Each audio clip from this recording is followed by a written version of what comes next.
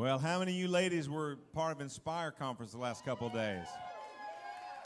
You know, it's one of those, if you missed it, I'm telling you, you missed it. I've heard great reports. There's some more things you're going to hear about. I'm so excited about the opportunity we get to be a part of this. Such a big, big deal. It really is. I just want to tell you, I'm honored that this young lady, and she's talking about how old she is, but she's still a lot younger than me. And let me just tell you a little bit about Melinda Henderson. So I've known Melinda since she was just a little girl. Her dad and my dad were very good friends.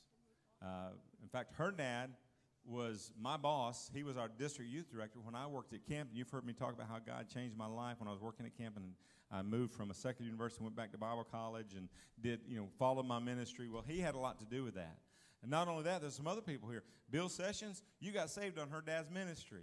He's one of our great leaders. And then Karen Haughton, many of you know Karen, her dad got saved under Howard Reynolds' ministry. So we got a connection here, more than you realize. So her family has a real part in what's happening in this house because Brother Reynolds is moving on and older in life, but he has got a heritage, her and her family. And I was joking with you yesterday. I said, I knew you were going to be a great leader because when you were like 7 or 8, you were large and in charge. You already had that gift. And so I'm telling you, I'm excited about today. We had a great weekend, and I know God has a word for this house. Get ready. If you're to receive the word of God, would you help me welcome Melinda Henderson?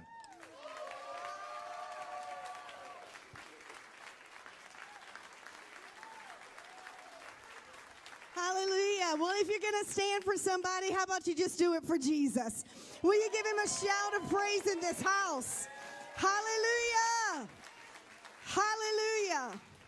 What an absolute honor, truly. I don't just say that. It's an honor to be on this platform today because Larry and I pastored for 22 years, and I know what it is to give up the Sunday morning service when a special speaker is in town. And so I'm so grateful, Pastor Tom. Thank you.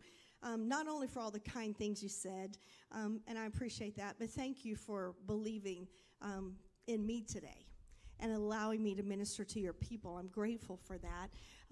It was just an absolute incredible weekend. And I was telling, and I know some of you missed it, and I pray that in the years to come you don't miss it because there's no church that ever just wants to put events on the calendar, right? Nobody just needs something else to do. But when we have an event, it's intentional, that it's a spiritual marker in people's lives. I had the privilege, is like Pastor Tom said, growing up, I went to kids camp. How many of you went to kids camp? Yeah. There you go. Okay, youth camp. How about youth conventions? Yep. Just keeps on going, right? Every one of those for me were spiritual markers in my life. I mean, it was a kids camp. I was filled with the baptism of the Holy Spirit. I was at 14 at a youth convention for the state of Alabama when God called me to missions, and I answered an altar call. Those were spiritual markers in my life. And so many people nowadays, they don't have those spiritual markers. And it's so important that we have events specifically, whether it's children or youth, or whether it's something for men, whether it's something for women and girls, but events that truly we just tarry in the presence of the Lord until he marks us spiritually. And I believe yesterday and Friday night, that's exactly what happened with Inspire. And it really was. Pastor Tom's already said this, but I can't thank the volunteers enough because my team comes in and can do what they do because of the local church and because of the volunteers. And I would have to say to you, Pam Turner, thank you.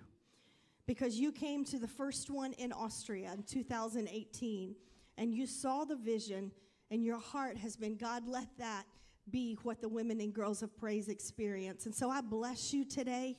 Thank you for leading the charge and the vision. Will you just show some love to Pam Turner this morning? Last night we got home from the event, and you know, you're always exhausted physically, but spiritually you're just like an overflow. And so we sat down. All of these cards right here are the testimony. These are the testimony cards that were written from this weekend. Do you see how many that is? Yeah. There were 300 plus women and girls in the room. They came from all over. Baton Rouge, Tallahassee, Montgomery. They were here. And I just read a few of them to you because time will not allow me to do all of them. But the first one just says, I came here to this conference not expecting anything. Hallelujah. Oh, all right. I didn't know quite what to expect. That happens every time. People like, what? Don't know what this is. Don't know if I'm going to show up. But the weight of brokenness was lifted. I came away from the conference feeling lighter. I'm no longer broken. I'm filled with hope. To God be the glory. Hallelujah. You never know what God is doing. My name is Anna Aguilera. Can I just say how wonderful this whole event has been? What a blessing. I come from a broken home, and it has caused me trust issues. But this weekend, I feel that I have closure. I needed that regarding the feelings of abandonment. They are no longer there, and I'm ready to share my story for the world to know Jesus. Hallelujah. I came Friday night really depressed and dry. I haven't been in the presence of the Lord in a very long time. God poured his love into me, and he has healed my emotions. By Saturday afternoon, I felt like I haven't in a very long time, rejoicing, praising, and I am thankful to have been a part of this weekend. Hallelujah. There's so many more I could read you. When I walked in the building, I was brought in with feelings of being alone, that I wasn't worthy. I no longer have that. I felt God has wiped away the past, given me a future. My experience from the Inspire event was a profound moment. That's what I'm talking about, a spiritual marker. One that you don't forget. Because emotions of life, trials up and down will come. And God needs to mark us sometimes spiritually, so we have those cornerstones in our life that we look back to. That's what whoever this is said. My experience from Inspire was a profound moment. It has inspired me to be even more transparent with my journey so that my life story can help the next girl. And also, I declare to have more boldness in standing in the person that God created me to be. Hallelujah. There's so many more I could read you, and for time I won't do that. My name is Savannah. My story is still being written. God's called me to be a missionary. Hallelujah. Some of the youngest girls in the room, we told them, because I love Praise Family. I love you for a lot of reasons, right? But one of the things I love about this church is you are so intentional with generational faith. Like, you are intentional that we pass it on generation to generation to generation. And even at an event like this, we believe that the youngest girls should be in the room. They need to worship. They need to see their mamas worshiping. They need to see their grandmamas worshiping. They need to see their aunts speaking in their heavenly language. They need to hear that in close proximity. And this weekend, all the young girls were in the room with us. And when it came time and we told people if they had a story or testimony to write it out, we told the youngest girls in the room they could also write their stories. No, every story matters. And so I don't know if you can see this, but just precious little picture that a little girl drew, and she said, God loves me. That's all she wrote. That's all she wrote at the top. God loves me, right? That's a spiritual marker in her life that she'll remember this weekend. Wonderful other things. This one just says, yes, I can. Yes, I don't know. I don't. Or something like that. But a precious little card from Lily. God gave me, and I worship. Hallelujah. God, I worship. You may say, Melinda, I don't clap as loud for those as I clap for the one that said I'm called to be a missionary. No, this is the next generation of the church. This is the next generation of the church. And from the youngest to the oldest, you've already heard Pastor Tom say that. Children, generations upon generations, we want to pass on our faith. It's an honor for me to bring you the word this morning and to share with you really part of an overflow from the weekend. And Larry and I have had the honor of being missionaries for 22 years. For 22 years, I didn't live in the U.S., right? I missed Conecuh sausage, okay? I missed Eggo waffles. Those were at the top of my list when we came back. And you're like, Melinda, you're 52. You eat Eggos? Yes, I do. I love Eggos, okay? Don't judge me. I love Conecuh sausage. I love Eggo. Yeah, somebody else loves Conecuh and Eggos. Thank you so much. For 22 years, we were in Europe, and last year, the Lord transitioned our assignment to now oversee. There's 504 missionaries serving in 44 countries of Europe, and God transitioned our assignment to be the regional directors now. And so we had to move back to the U.S. And it's been a huge transition for me because I've only been living in the U.S. now 16 months after being gone 22 years. You guys, that's a shocker, okay? So I'm still trying to adjust to life and ministry in this new transition of our lives. And one of the things that I know that God's laid upon my heart is what started with Inspire in Austria in 2018. It's the mantle that God's asked me to carry here into the U.S. Because we have so many of our people who are Christians who do not understand the importance of sharing your faith with the next person. Some of you have sat in church for years, raised on the pew, and yet you go to work like it's normal and you never speak of Jesus. I don't know about you, but I'm not okay with that. I'm not okay with us to only come into the church on a Sunday, but not show up and be the church on a Monday, on a Tuesday, on a Wednesday, when the world needs us. And I believe that's probably the biggest mantle that God's asked me to carry as I travel and as I'm allowed to speak and minister. Because I believe that in the Word, we've been mandated by God to live a life intentionally on mission. Not just going on missions, and going is wonderful when you go on a trip. But I want you to understand, you are on a life trip for Jesus every day. You are on a mission trip every day. If you're at the ballpark with your kids, if you're at work, if you're sitting in the classroom, wherever you are on a mission for Jesus. Because we only have two choices. Either we believe he's coming back or we don't. And if we believe he's coming back, then why would we not tell the people around us? The latest statistics show that 94 to 96%, you can look this up, Google this, okay? Melinda's not making this up. 94 to 96% of Christians who sit in our U.S. churches have never shared their faith with one person. Just let that sink in silence for a few seconds. 94 to 96% of us that think we can come to church on Sunday and the worship's great and it's wonderful and we have coffee and we talk to people and then we leave and never take that message with us. I want you to understand that when you come into the Father's house on a Sunday, it is so that the Holy Spirit pours into you, so that when you walk out of here, you pour out into the world. It was never meant to be a selfish, self-centered faith. God, fill me. God, heal me. God, I need this, I need this, I need that. But God pours into you so that you are overflowing and you know how to pour out. That is the purpose, the intentionality that as believers in Christ Jesus, he's put us on mission. And I tell you this morning, Praise family, and those of you watching, missions has to be normal.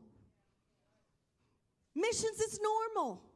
We're not living for our house. We're not living for our jobs. You're not even living for your family, as much as they mean to you. And my family means everything to me. My husband, my kids, my grandkids, they mean everything to me. But at the end of the day, when I stand before the Lord, it is one thing only that will matter, and that is how did I use my life so that the next person came to know the hope that is only found in the name of Jesus. I can give people a meal, I can feed them, I can do hospitality. But unless people know Jesus, we are missing the point of why you and I accepted him. Missions has to be normal. You and I are on a corporate assignment as the church. A corporate assignment as the church. That this assignment says, go into all the world and preach the gospel. Make disciples. It's a mandate that says you are the light set on a hill that should not be hidden. There's a mandate that says you're the salt of the earth. You know what salt is for? Salt is to bring a little seasoning. You need to read that in the Message version. It's one of my favorites because it says you are the salt seasoning that God has placed upon the earth.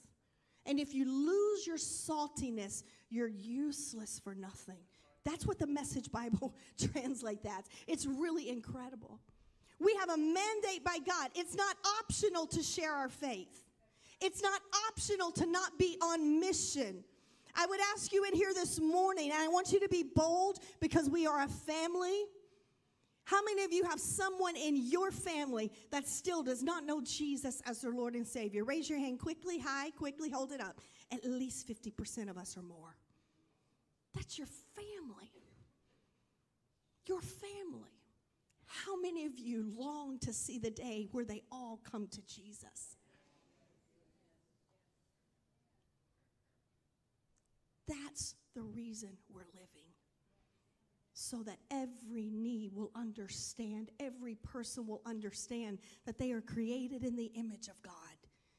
We are missional at our core. That is our responsibility. And maybe you say, but Belinda, I've tried to witness to my family. See, that's the problem. We're trying to witness. Just live a lifestyle that is the witness. That's our biggest mistake. I'm so honest. I hope y'all love me because if you don't, then, man, I'll never come back, okay? But I am one of the most honest speakers you will ever hear because I'm just going to talk to you like I would everybody. Some of the biggest mistakes we make as Christians is we try to witness. We're like, okay, Jesus, I'm going to wait right here. I'm going to be right here when my coworker comes in to get coffee. Okay, Holy Spirit, okay. I'm going to be ready. No, just live normal. I said it in the first service and I'll say it again. We have too many Christians that act crazy. That's a whole message in itself, right? I heard you say, preach that. We have too many Christians that don't just act normal. Just act normal. You are a normal person. You woke up this morning, had your coffee. Some of you had breakfast. Some of you didn't. Some of you rushed out of the house. Some of you didn't. We're just normal people. But if we will live our life with an intentionality that everywhere we go, to everyone we meet, they should sense there is something in us. And there will be opportunities when we speak, and there will be opportunities when we don't even need to speak. But our life is a witness before all men. The problem is, on top of the other problem, is that because so many Christians are not living with the fruit of the Spirit in their life, they are not the witness that they need to be. That's a whole nother message, right? I got 5 messages inside this message. But we have to be a people of God who understand that our daily life is to be surrendered to Jesus every day, that we are intentional, that we are full of His Spirit, that the fruits of the Spirit are being produced in our life so that wherever we go, we carry the presence of Jesus. We carry His anointing up on us. Wherever we go, we walk into the room and people sense that something is different. You don't have to tell them, hey, I'm a Christian. They should know it. They should know it. And you say, Melinda, how are they going to know it if I don't tell them? They will know it by the way you treat them, by the way they watch you treat your family, by the way you talk in front of them, by the way you're kind to them. People will know. You don't have to say a word. And I want you to understand this morning that our life is not our own. And that's the lie that the enemy has wanted us to buy into for so long, that our life can just be lived however we want it to be. I'm going to do my own thing today. I'm going to make my own schedule today. No, your life, when you surrendered your heart to Jesus, you surrendered your selfish will to Him as well. And you said, Jesus, I'm yours. I'm yours. Use me, God. But we forget over time, and life gets busy, right? Life is busy. Families have schedules. Families have struggles. We have stresses. We have all these things that mount up on us, and we totally forget the entire purpose of our life. But I speak to you this morning from the youngest one in the room to the oldest. God has placed his hand upon you. You have purpose. And God is asking you this morning, will you refocus to understand what are priorities and what do you need to let go of? There are priorities in your life that are taking the place of the main priority, and that is being light and salt to this earth. Missions is not optional. Missions has to be normal. Reaching the next person with the love of Jesus has to be normal. Some of you in this room, I can't imagine what your stories would be. Some of you have been raised in church all along. I was, like Pastor Tom said, I was a pastor's kid, preacher's kid. I love the church. I love the Lord. Some of you, though, probably have stories of brokenness. We heard just amazing stories this weekend of people that come from abusive homes, alcoholic homes, abandonment, and how God has rewritten their story because someone showed up on mission. But see, God uses his people to help rewrite the stories of the next one that needs to know him. He uses you. How amazing is that, right? I don't know what the youngest one is in this room. I see some young people like right here on this third row. So I'm just guessing. Is somebody 10? How old is she? 11. Okay, I got two 11-year-olds. Anybody beat that? Anybody younger than 11? Okay, so anybody over 80? Hallelujah. Okay, so look at this, praise family. From the 11-year-old to the 80-plus, God has purpose over our lives. Purpose. And the Bible says as long as we have breath to breathe, you can wake up every morning and understand that you are on mission for Jesus, sir. You are on mission for Jesus, young lady. You are on mission for Jesus today, tomorrow, next week. I don't know, but the trumpet hasn't sounded yet because had it had, I would be gone. So if it hasn't sounded yet, we still have a mission to do, and that's to show up in this world for Jesus. John 9:4 says, as long as it is day, we must do the works of him who sent me, because night is coming when no one can work.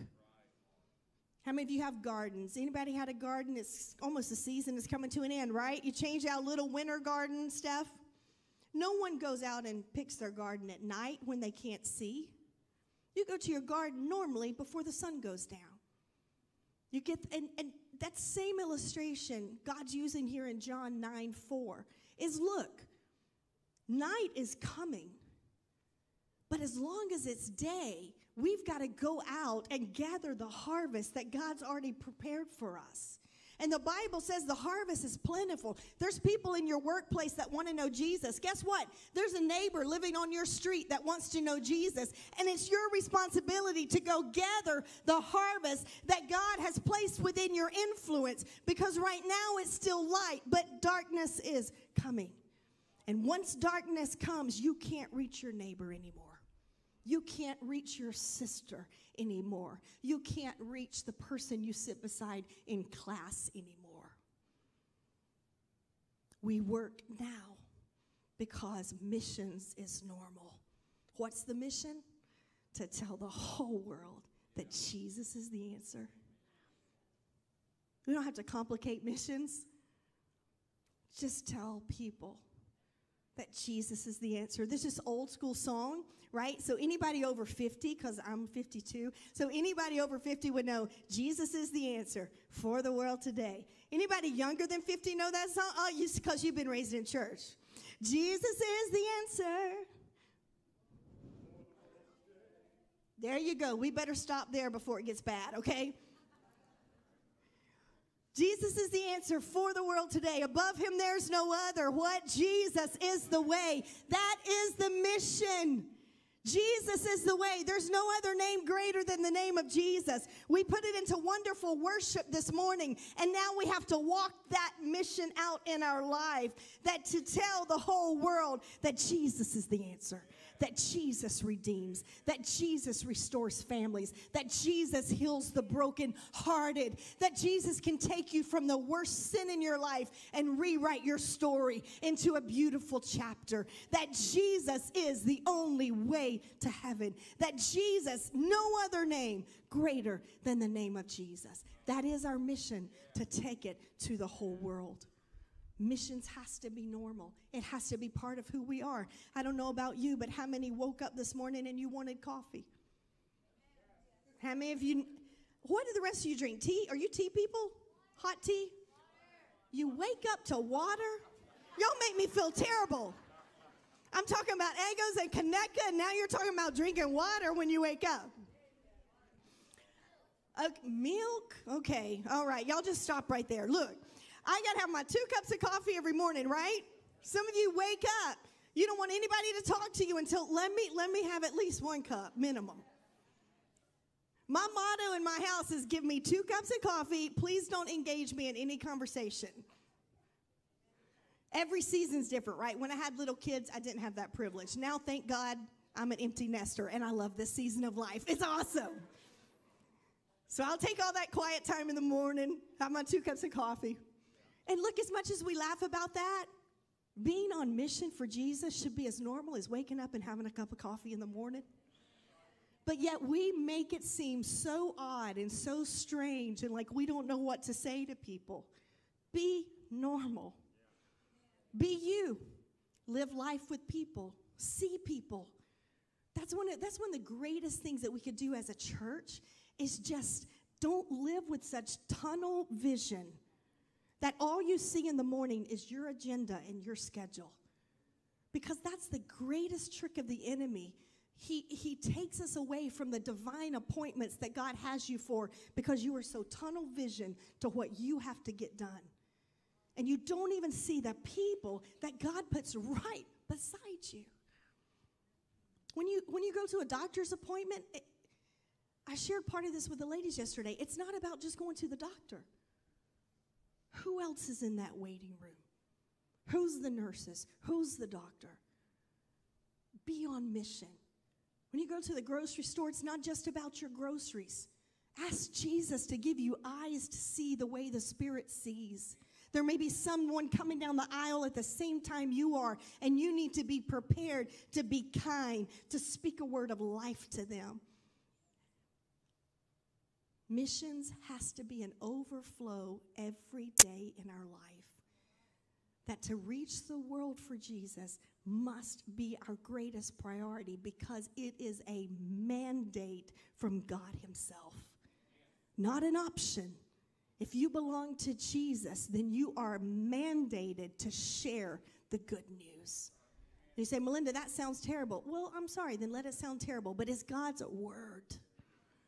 If you love Him, why in the world would you not want to be on mission every day and make sure that the whole world knows Him? I don't want any. God says He's not willing that any should perish, but all should come to repentance.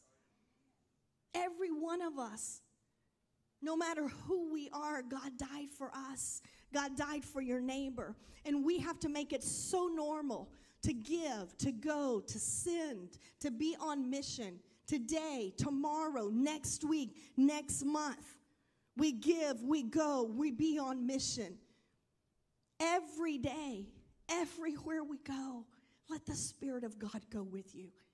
Understand that you see those around you. Could you imagine what would happen at Praise Family? I don't know how many people are in here, but it was a packed first service, packed second service. Could you imagine if each of you would say, God, let me live on mission? If you would live on mission for 1 week, I'm not talking about make a year commitment. Make a 7-day commitment to say, God, every morning I wake up, let me be on mission. Don't let me have tunnel vision that I don't see the opportunities. Could you imagine if each of you just reached one person for Jesus in the next week, next year? Say if over the next year you reached one person with the good news. Could you imagine? You wouldn't just be having 2 services, you'd be having 4 services, or you'd be wanting a bigger building budget. Okay, we got to blow out some walls. Shouldn't that be what we want? God never asked us to maintain His church. He never said, go into all the world and entertain my family. He said, go into all the world and make disciples. Preach the news.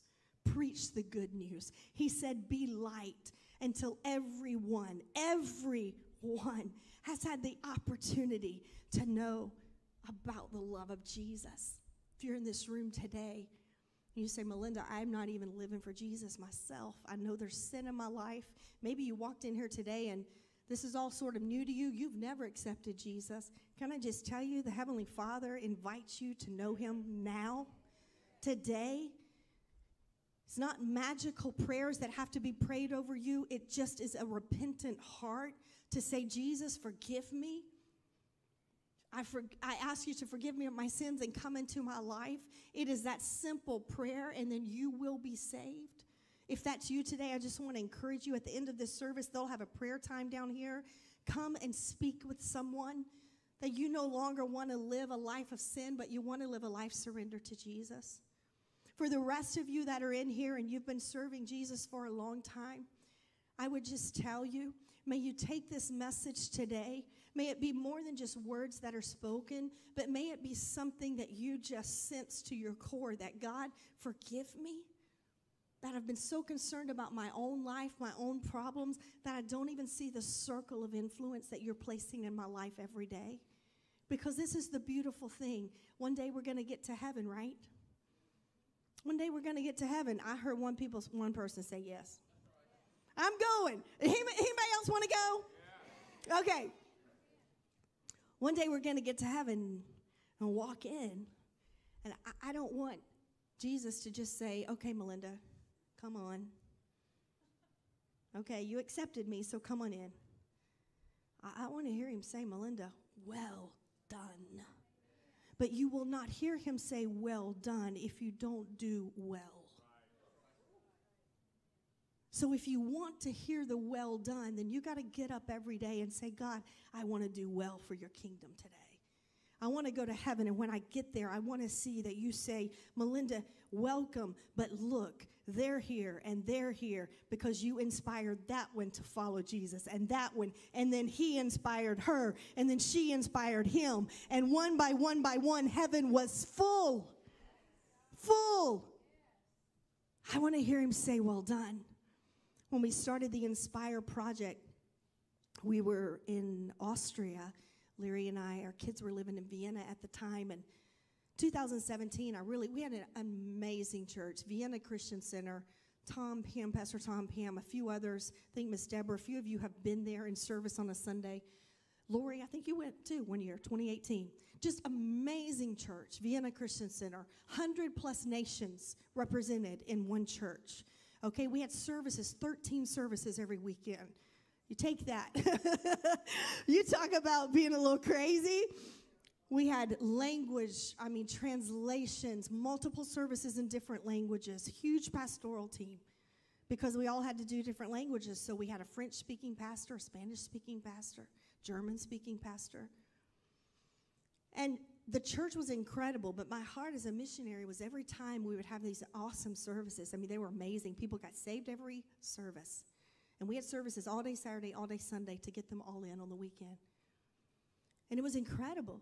But my heart was, the church may be awesome. It may be a few thousand people. But when you go out into the city, Austria is a nation of 9 million+ people. As a missionary, I could not be content with who was in the church. My heart had to beat for those that were not in yet.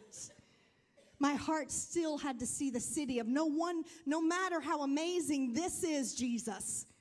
You didn't call us to just do this. You called us to reach those who were still lost, reach those who were still hurting. And I really felt the Lord gave me the dream. I woke up one morning and I was like, I really sensed. God just said, Melinda, who do you have influence with? And I knew it was with the women and girls of our church. We had never done any type conference because I honestly was not a big women's ministry person. I loved gathering women and girls. I loved encouraging them, but I'd never done much as far as women's ministries. And I woke up that morning and I started writing it all out because I felt like the Lord was telling me, this is what you're going to do. This is going to be the annual plan. I went to Larry. I said, babe, I just feel like this is what the Lord's told me to do because I want the women and girls of our church to understand that they have to live on mission. The services are awesome, but I want to see their friends come to Jesus.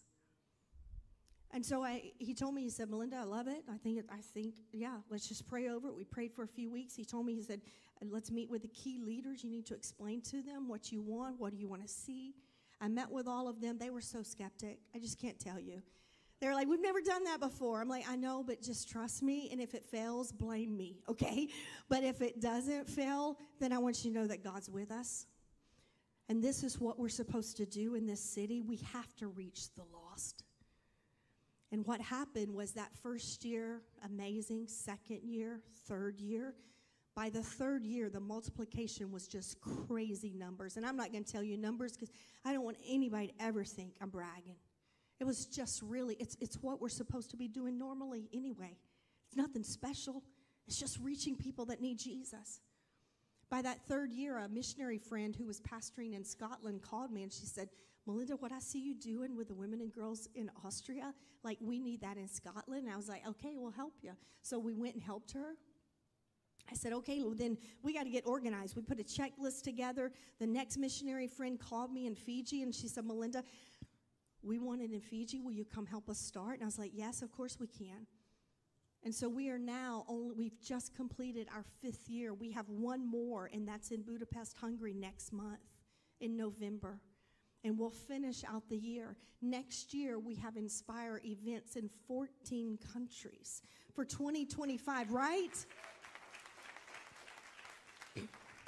For 2025, there's already 5 countries that I've added to that list, but I told them I don't have a big enough team to do 19 next year. So we'll do 19 in 2025, and I got to pray in the meantime God builds our team. Because I'm saying yes to things we're not capable of doing yet, but I know it's by faith. This year, we were in Iceland in April, and I had never been to Iceland. Anyone been? Yeah, I mean, it's amazing. Oh, yeah, I saw y'all's trip. Yes, I saw some of that. Okay, so Iceland, never been. It's a cold country. Churches are tiny, small. We went to Iceland, and we were in the capital city, and we were at a Hilton hotel using their conference room. And I watched a hotel worker. She would come stand in the back, and then she would walk out. You see her standing right here. You see this picture. And I would see her, and she told one of the workers, one of the volunteers, she said, I feel good vibes here. And like, that's the only way she knew to explain it. She felt good vibes. And she'd come back in, then she'd run do her work so she wouldn't get in trouble. Then she'd come back in again. And by the third session that she came in, I told one of our volunteers, I was like, don't just let her stand there. Like, go explain to her that it's not good vibes that she's feeling. It's called the presence of Jesus. And he's reaching out to her. Ask her, just normal, if she wants to receive Jesus. Of course, they went. They did it. Everything we do is a training moment, like teaching people to make it normal. She accepted Jesus, and this is the picture you see of her at the end of that Saturday holding her very first Bible. Never had a Bible. I'm not talking about 20, right? To God be the glory, right? This next picture you see is Fiji. We went to Fiji. There was an outpouring of the Holy Spirit. I mean, just phenomenal. This was in July of this year. The outpouring of the Holy Spirit. And in one of the sessions, because we truly believe that you don't have to shy away from being Pentecostal. We need the baptism of the Holy Spirit. We need the gifts of the Spirit. We need it flowing in our churches. And we just knew that the Holy Spirit was moving. I can't tell you, I don't know, Friday night, this whole section was full of women and girls who received the baptism of the Holy Spirit. Numerous. Because that is a spiritual marker that will change them. And musicians can come. I'm wrapping this up. After that session, we were in Fiji and just outpouring presence of the Holy Spirit. And we knew that a word of knowledge, just like you did, Pastor Tom, earlier, we knew that a word of knowledge was given, that God was going to heal a brain tumor. Well, first it was a tumor, and I knew the Lord said, Melinda, specifically, it's a brain tumor. And I was like, oh, Jesus, like if I say that and it's not true, because that's the flesh of you, right? The flesh of us says, if I say that, Lord, like it's not true. But you got to walk by faith and not by sight. So I was like, okay, we're gonna call this out, Lord. And we called out, we said, look, God wants to heal a tumor. And whoever is in the room specifically, we feel, God, it's a brain tumor. This lady wailed out crying, jumped to her feet, and I said, if you'll make your way down here, the Lord's going to heal you. Supernatural healing. Women gathered around her. We prayed against the tumor. Not only did she go to the doctor a month later, but she received a report that said the tumor had stopped and the tumor is now shrinking, that it is no longer affecting her life.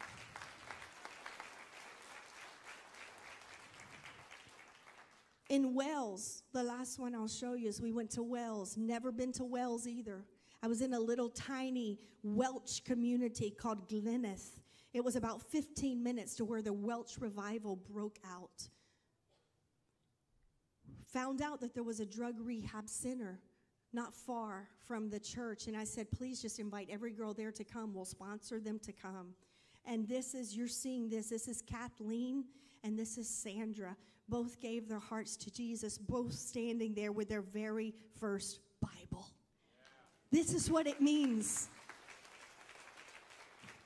And if the musicians will come, I want to wrap this up and I want to challenge you, church. Night is coming when no one else can know Jesus. But as long as it's day, we have to make missions normal. You have to. We have to. We have to break the statistic of 94% of us who don't share our faith. And you may say, Melinda, but I am scared to death. Like, I don't know the Bible. I haven't memorized it. Can I tell you? Just start. Like my husband wants me to learn how to drive a stick shift. How many of you drive a stick shift? Okay, see, y'all make me feel bad. My goodness. I got to call Larry now and say, okay, I'll learn. But I was like, I'm 52. Like, I've been driving an automatic. I'm fine. He's like, but Melinda, you just need to know the skill. And I'm like, okay. It's like some of you, when you first started washing clothes, you had to learn that not everything goes in one load. I'm still trying to teach that to some of my adult kids.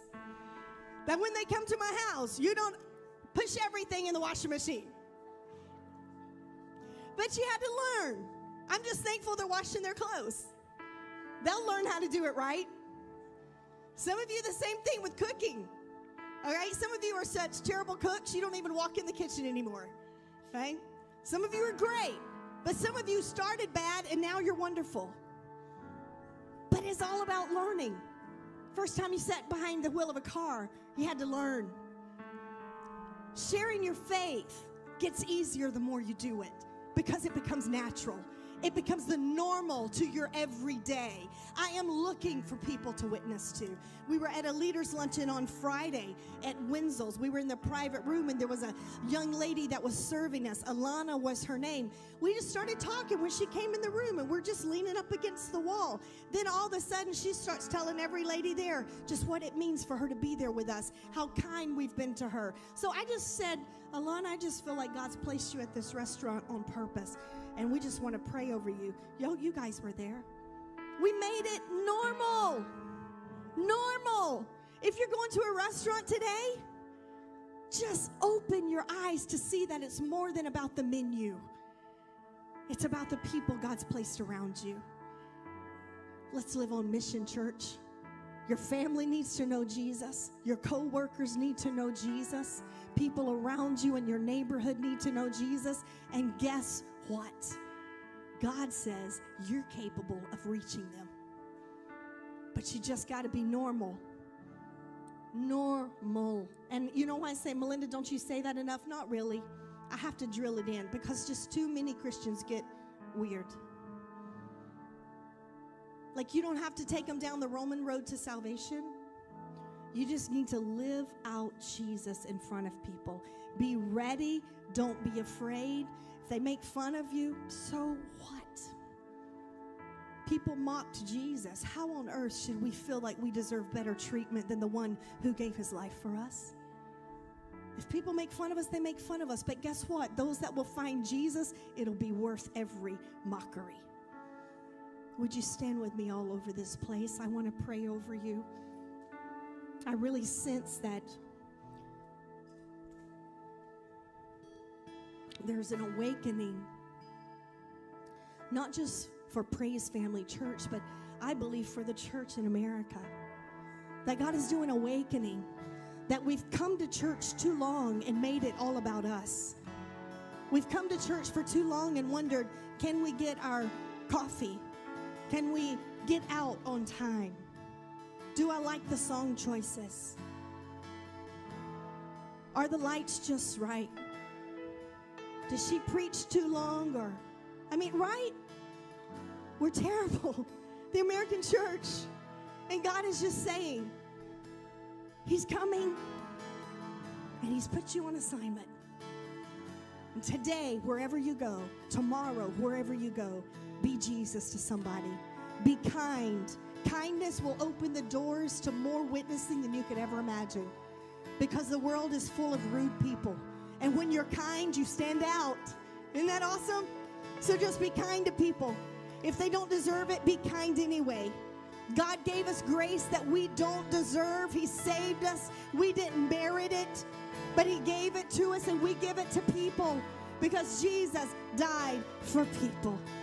If you want to be used on an assignment by God, would you just lift your hand and I pray right now? Father, I thank you, Lord. I thank you for your word. God, I thank you that you've mandated us, that Jesus, you are coming back for your church. And Lord, we don't want to make our faith all about us, but we want to make it about the next one that is still waiting to know that there is hope, that there is a true answer to life's meaning, and that is Jesus. Father, I pray over this house specifically today, over Praise Family, God, that you will do a stirring within them to live on mission, that missions has to be a normal part of their everyday life. And I pray, God, a multiplication upon this church. I pray that hundreds in this community over the coming years will come to Jesus because Praise Family made missions normal every day, everywhere, every job, every school, every department store, that we are on mission for Jesus. God, we thank you that you count us worthy to be used. And we say, oh God, will you reach the next one through us? Ask Jesus, God, do it through me. May someone find you through me in Jesus' mighty name. Shout a big amen in this house. Hallelujah. Hallelujah. Thank you so much for joining us today, and we hope you'll tune in next time. If you want more information about Praise Family Church, or if you think you might like to visit us sometimes, you can find out a lot of information at praisefamily.church. Maybe you'd like to partner with us to make these broadcasts possible. You can text the word giving to 313131, or you can mail an offering to the address you see on the screen. But whatever you do, we want to continue to be a blessing to you. We want to be a help to you, and we want to let you see that God has got great things in store for you, and he has a plan for your life. We hope you'll continue to tune in, and you'll be a part as Praise Family Church continues to tell the good news around the world.